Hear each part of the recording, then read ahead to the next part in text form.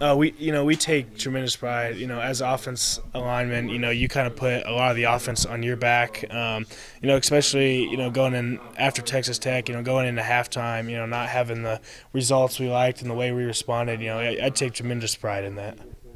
Cooper, I don't know if you've had a chance to notice this, but the Farmageddon rivalry on Twitter this week, people are changing their names to Wheat and Corn. Being from Kansas, what does the K-State Iowa State rivalry mean to you?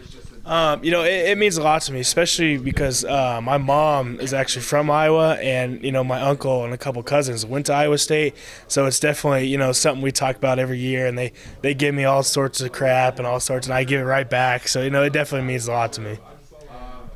When you had to make the transition to left tackle on Saturday, you had to slide out there, play a little tackle when KT came out.